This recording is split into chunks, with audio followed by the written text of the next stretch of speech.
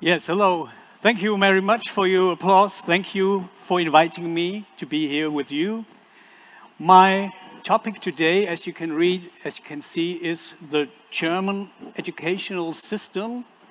And I wanted to bring to you, of course, with the example in floristry. Yeah.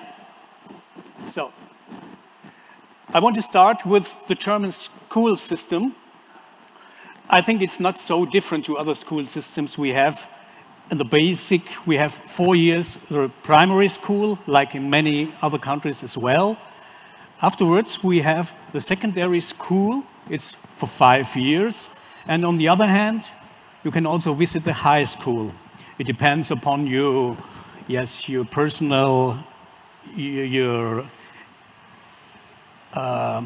how good you were in school, how good your scores are, yes?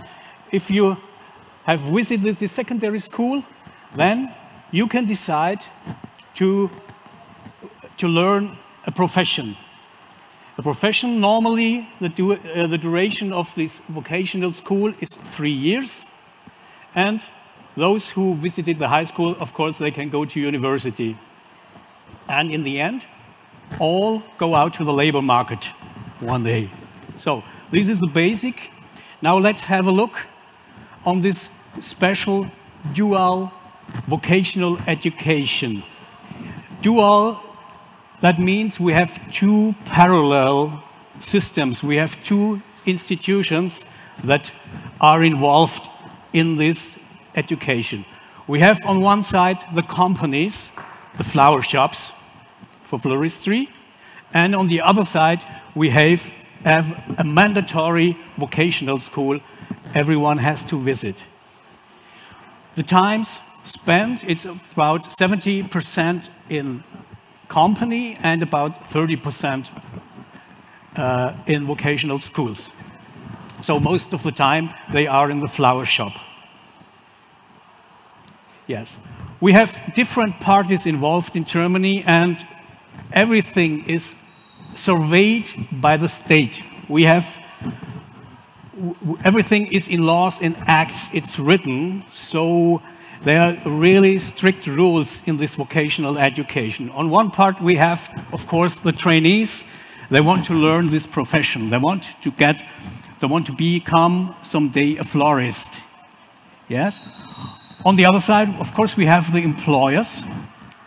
They have the flower shops.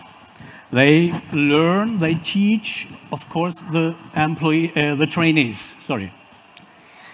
And they conclude a contract, a kind of training contract. This contract is exactly defined, the contents of this contract. So there's no possibility for negotiations. It's surveyed, it's really fixed. Another player in this is the Chamber of Commerce and Industry. The Chamber of Commerce and Industry, they check and survey this training over these 3 years. And the next one, of course, the school, the government is also involved in it. The vocational school is another player in it. They have a curriculum that must be learned, that must be taught to the students, to the trainees. And we have the social partners. We have unions and employers associations that are part of our vocational education system. So let's have a look. Let's have a look what concerns to the trainees. The trainees, they have to work 40 hours a week, including the school. In these 3 years, the first year they go 2 days per week to school, in the second year 1 day, and in the third year also 1 day. What is their duty? Another duty is they have to learn. They are required. They cannot say, oh no, I don't like to learn this. They have to. It's their duty. So they have to visit the vocational school, of course. And if they are younger than 21, when they are elder, there's no need to go to vocational school because they have already fulfilled their duties. So, for the trainees, it's relatively easy to terminate this contract. I will tell you later what they can do when they want to terminate. And for the employers, it's not that easy. There are really rare cases where they can terminate a contract with a trainee. What is the duty of them? Of course, at first, they must be licensed as a training company. So they must make an exam, being able to be an employer, an instructor, a trainer. This is surveyed by the government, by laws. It's just exactly written and defined what they have to do to get this permission to teach trainees. Yes, they train according to a special training plan. They have to make a training plan for these 3 years, and this must be written down, and it's a part of the contract. And they have to teach according to this plan. So they cannot say, oh, let's see what we do next month, maybe this one, maybe this one. No, they have this plan, and they have to go through it exactly. Yes, of course, they have to pay the training allowance. So the allowance is not really very high for trainees. In the first year, in Germany, it's 850 euro. In the second year, it's 950, and in the third year, it's 1,000 euro. But anyway, trainees are not paid that high. Afterwards, of course, they can earn more money.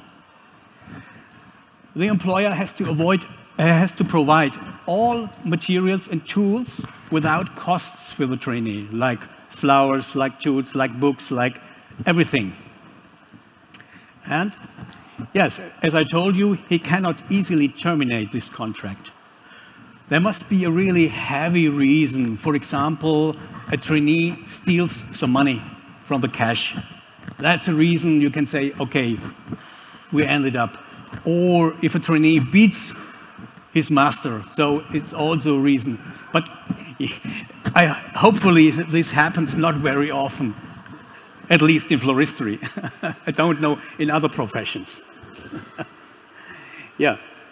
Okay, let's come to the Chamber of Commerce and Industry. It's an official, it's a legal, stately institution.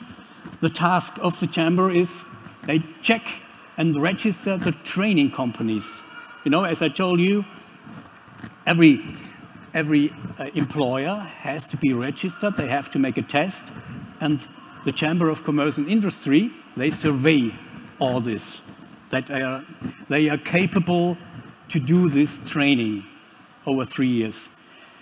They monitor and check in-company training. They check if everything is running in the right way. So, of course, they organize the examination in the end of the training. After 3 years, so they have to make an examination, and it's organized by the chamber. And they appoint the examination board. In examinations, you need, of course, people that assess what they do, like the bouquets, like the arrangements, that get scores on it. And these are masters that assess that. And they must be qualified, and they are qualified by the chamber. Yes, they check the contract, if this training contract is really properly fulfilled, if everything is right. For example, the allowance has to rise every year. If this is not the case, they bring it back and say, you have to change this. For example, what else? No, okay, maybe I'll tell you later. It's not coming now. So, the fourth player is the school, the vocational school. The vocational school, as I told you, 2 days in the first year, yes, they have a framework curriculum and they teach mostly in theory, but also practical things like doing floral arrangements. But first of all, the most important is the theory. I tell you later what kind of subjects they have at school. Yes, of course they finance. The vocational schools are financed by the public because the state pays for that. Yes, and teaches the profession, the theoretical and the practical contents, as I told you. So, and last but not least, we have 2 other institutions that are the social partners. We have the unions on one side and the employers associations, like, for example, FDF. I think FDF is well known in floristry in Korea. We are the Employers Association in Floristry. And what are they doing, those 2 partners? They negotiate the regulations for the in-company training. They say, okay, all these are skills that a florist has to know. It's written in a plan, and all that is written here, it has to be taught in the flower shop. At present, we try to find a new contents in floristry. We started 5 years ago. I am happily inside this committee and I can work on it, and we have some changes in the plan in this in-company training. Yes, for example, of course, as we always hear, things like sustainability and digitality, it's going to be more, it's going to increase in the training of a florist. Because a florist is not only making bouquets and arrangements. Yes, what is decided? The title of this profession is also decided, yes? Now, it's called florist. Maybe the new one, we call it floral designer. Maybe we leave it like it is. It's not decided yet, 100%, because we are still in negotiations. So, the profile, as I told you, these are the contents of this profession.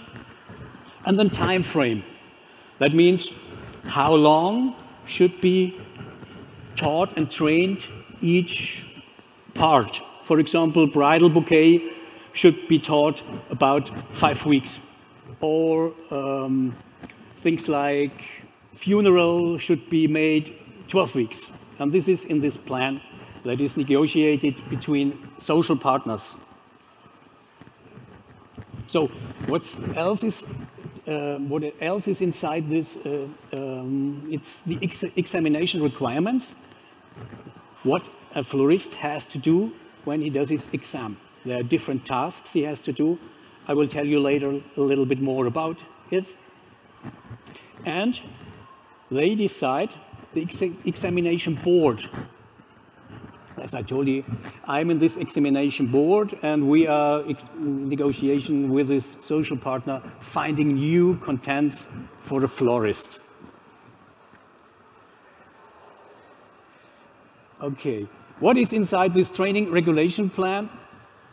Okay, just a short, quick step through it. Occupational health and safety, like I think in every profession, everybody has to know things about health and safety.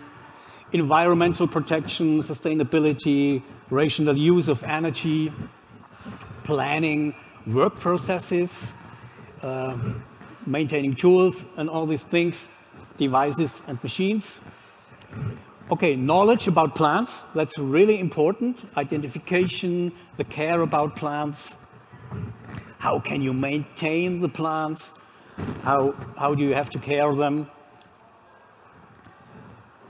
Of course, one part is also designing and making plant and flower decorations, like like table decoration, like funeral, like wedding decoration. That's of course also a part, but as you can see, it's only a small part of it. Yeah? The rest is theoretically, and is also important, the purchase of the flowers, selling flowers, dealing with clients. That's really very important. So, the contents of this school curriculum, it's similar. It's similar to the other one. So we have three main subjects in the school. That's botanics on one side. So they learned a lot about anatomy, about physiology, like cytology and the names of the flowers, nomenclatures. And the big thing is plant protection, because if you are a florist in Germany, afterwards you're automatically allowed to sell, what's the word, Pflanzenschutzmittel, plant, I don't know the word, where you shelter plants, pesticides, you're allowed to sell pesticides. And you have, of course, to inform the client about this. So this is a big part, the plant protection is a big part in schoolish education. The other subject is floristic, of course, floristic design. So we have all these different things we have to be able to do as a florist, like table decorations, wedding decorations, but there's also a lot of theory in floral design. Yes, basic terminology in floristic, using floristic tools to make a good work. That's also important in this subject, floristic design. And the third one is, of course, merchandising. Selling flowers, dealing with clients, buying flowers, where's the best source. Yeah, we heard about cutting in the garden, but there are also different other sources all over the world where we can buy flowers, and all this florist has to know, of course. So let's have a look on the final exam. Yeah, it's organized by the Chamber of Industry, by Commerce and Industry. So the permission or the admission for this exam, it's been made by the Chamber. And the permission you get if you have 3 years this vocational education training. Then you are automatically, you can go to your exam. But in Germany we have other ways to go to an exam, like lateral entries. People, for example, imagine you have somebody working many years in a flower shop, for 10 years, for example, and she didn't have the time to go to vocational school, she didn't have the opportunity to make this normal way of education. So she can, after 4.5 years in this flower shop, she can apply for the exam. And normally, she will get the admission to that. So it's very transparent, it's a very good way for others to get in this job, to learn this profession, to get this title in the end. Yes, that's what we have. So the examination exists. There are two parts. There, on one side, it's the written examination, of course, and on the other side, it's the practical examination. Any profession you learn, in Germany at least, it's like this, or any master exam, you always have a written examination, a theoretical examination, and a practical. There's no way to do it without this written one. Yes, you see, a good florist is not only a florist that makes wonderful bouquets or wonderful arrangements, but he has also be good in theory. He has to know all the things he learned at school and in flower shop over these 3 years. And there we will make tests. Yes? And the weighting is 50%. So the end score is a mixture out of these, half and half. So in the end, when you have finished your exam, when you pass the exam, we have in Europe, we have a qualification frame. So different titles, they are in a frame. They have different levels, and the level for floristry is the level 4. We will see later. The Meister Florist, for example, has the level 6, and though it's Europe within the EU, European Union, it's a common frame where all the professions are inside.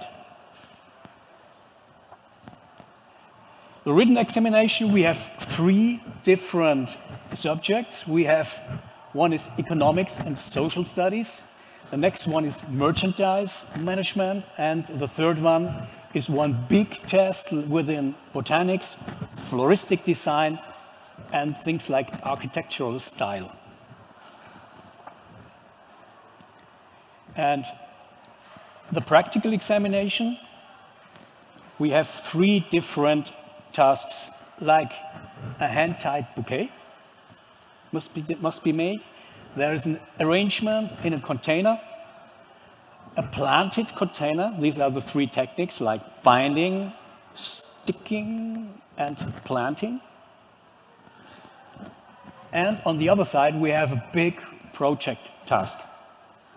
Of course, this project task is the biggest part of this practical examination, and it consists out of 4 different parts. They get a task. The trainees get a task. For example, if you have decided you want to make a wedding, you get the task, please make a bridal bouquet for this bride, and there is 1 picture. So this is your task. You have 1 hour time, and then you have to make a sketch with this bridal bouquet in color. Sketch with color. And you have to make a calculation of this bridal bouquet that you are going to do. So, and then you give it to the board, and after 2 weeks or 3 weeks, you're going to have a sales conversion. So you're going again in the exam to the board, and you tell them why you did it this way. Why did you use the red roses? And why did you use this form? Why do you want to make it hanging? Why do you use this technique? And they have to argument about this.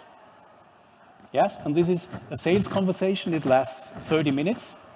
This is, by the way, this part they are the most scared of, the florists. Yes, I can make sure, because they are nervous. They are scared. What's going to expect? What's waiting for me there? They are so unsure a little bit. Yes, and in the end, 2 weeks later, they have to make this bridal bouquet as a practical work. So you see, this project task is a very big part of this practical examination. It's the biggest. We have the weighting, 10%. Each of these hand-tied bouquet arrangement and planted container, and of course 70% is this project work. So of course these three works you can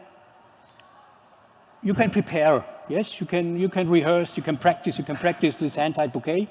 There are no obligations, no things that are asked for, but this one, it's really surprising, because you don't know which task you get, and you have 1 hour time. It's really solving this is really a good work, because it's less time. So, okay, maybe some statistics from our German examination, education. We have total trainees all over Germany. It's about 500,000 in all professions, of course, not only floristry. And as you can see, in floristry, it's not that much. We have maybe 1,000 per year. It used to be, of course, more many years ago, but like in many other professions, it's getting less and less. The reasons, it's not so easy to say what are the reasons, but maybe, yes, the paying is not that good in Germany for the florists. You're getting dirty fingers. Many young people, they don't like getting dirty hands. Yes, you have to work on Saturday. Some have to work on Sunday. Yes, and maybe these are reasons why it's getting less and less. But I think it will not go more down than now. I think we are on a level that's okay. Could be more. Maybe one day it's going to rise a little bit more. We make a lot of advertisement in Germany from our association, together with the chamber, but it's difficult, it's hard. Yeah. Anyway, we're working on it. Yeah, the floristi pass rate in the average, it's 90%. That's a lot in comparison to other professions. And companies with, hello, you hear me? Yeah, companies with training permission, we have roundabout in Germany 3,000. As I told you, the permission to train trainees, it's given by the chamber, and we have almost 3,000. And as you can see, we have 1,000 per year. We have 3,000, so you can see that not every flower shop that has the permission has a trainee. Some of them are tired. They don't want to make any more longer education. Some say, oh my God, we don't have good young people. It's all this rubbish and things like this. Of course, that's not true. Yes, they always say 20 years ago, 30 years ago, it was better. It wasn't better. I can say I'm working in a flower school, in a vocational school since almost 30 years. And I can tell you, it has not got worse. Yes, estimated flower shops in Germany, about 50, oh, that's missing the one. I just changed it this morning, but 15,000 should that be, not 5,000. It's not corrected. Yes. So this is the education in a special profession, but it's not the end for some of the florists. They want to go on further, so we have continuing education. We have the possibility, the opportunity to go on master school.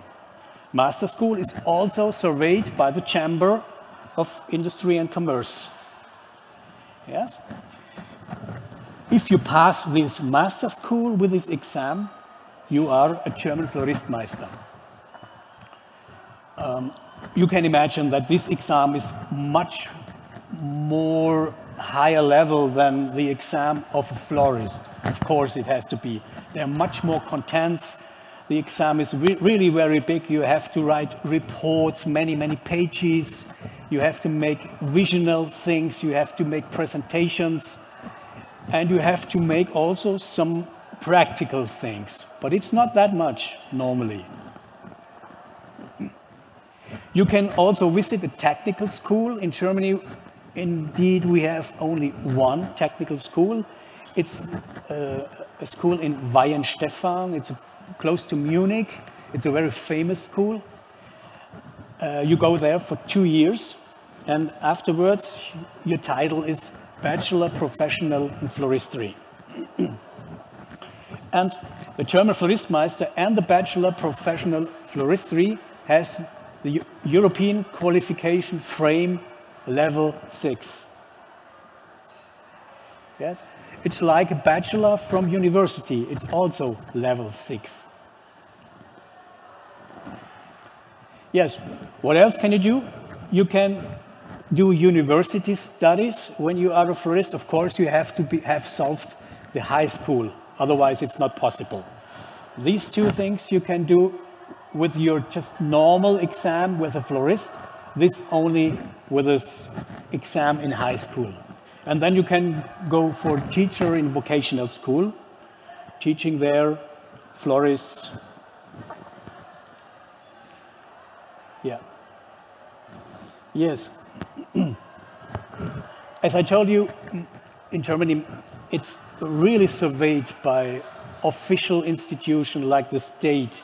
So we have many laws and acts that are that take care that everything goes in the right way. So in Germany we call it not only florist, so we call it a state certified florist. This is the official title because the state gives the frame of all this and surveys this education. And also we have this state certified Floristmeister. And the absolute requirement for both titles is that you make a theoretical exam in German language. There's no chance to make it in a foreign language. You will not get a translation. You're not even allowed to use a digital translator, just a book. You're allowed to use a dictionary book, but that's all. And you have to write your exam, your theoretical test in German language. I say this really very, very clearly because we have some claims with foreign countries where some florists came to Germany and made some kind of test and then they say they are Floristmeister. It's only possible with this German language theoretical test. Otherwise, you're not a German Floristmeister. Maybe there in foreign countries we have other titles for that, but not German Floristmeister. And of course, you have to make this practical exam. Yeah, no legal title without that. No German legal title. So, but we have alternative titles for foreigners.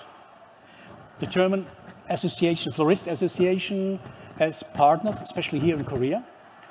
And there are possibilities and opportunities to get some other titles without this test in German language. There, on one side, we have, for the beginners, we have Floral Arrangeur. Yes? So it starts with training and education in the domestic country, for example, here in Korea. There's Korean teachers that teach the students there. And the exam is also in the domestic, can be in the domestic country. If you solve that, you are a Floral Arrangeur. Of course, the Florist Association, FDF, they survey that. They survey with their partners. They're looking what kind of tests are they making and is it correct, yes or no. And then they get this Floral Arrangeur title together, of course, with this logo from FDF. By the way, we have two. This is from all over Germany, and this is the Bavarians, but it's the same. It's just, this is just a new one, but it's both FDF. So, and after you have your title as a Floral Arrangeur, you can try to get a floral stylist. And the way to that is, at first, training, education in your domestic country. And afterwards, you have a training in Germany. Yeah. It's mandatory, and the exam must be in Germany, together with the Chamber of Craft and Industry, and Chamber of Commerce and Industry. And then you get an exam, you get a certificate with FDF and IHK, that means Chamber of Commerce and Industry. But this must be done in Germany. The written exam can be made in foreign language. So it will be translated. So this can also be in foreign language, yes. So these are opportunities that are given that we from our German association that we forced to do, that we trying to widespread all over the world. There's another thing that we are, just because I'm also in Florint involved, as you have seen, we're trying to create a kind of Florint florist. We started this, we're not finished in the end, but we're helping other countries that do not have this stately surveyed education. We're gonna give support to build up a kind of stately education in floristry. Yeah. So, thank you for your attention, and I tried to write a little bit in Korean. I hope this is right. Any questions? Thank you very much. 여러분 박수 한번 보내주시죠. 네, 고맙습니다. 자, 이제 질문을 좀 받아보도록 하겠습니다. 혹시 궁금한 점이 있으시거나 의견 있으시면 손을 들어주시고요. 저희가 마이크 전달을 드리겠습니다. 자, 이번 포럼의 마지막 연사님이시고요. 이번 시간을 위해서 정말 귀한 시간에 와서 와주셨거든요. 여러분 소통할 수 있는 기회이니까요. 혹시 궁금한 점 있으시면 손 들어주시고요. 네, 마이크 전달을 좀 부탁을 드릴까요? 네, 간략하게 부탁을 드립니다. 네, CNB 뉴스의 김진보 기자입니다. 간단한 질문 하나만 좀 드리겠습니다.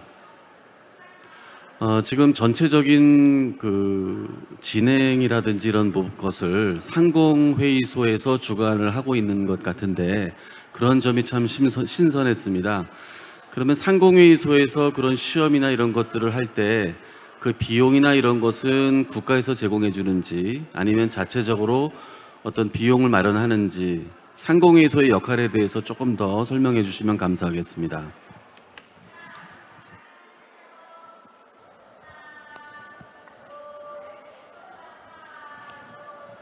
So I'm not really sure if I understood the question right because it's very, very low.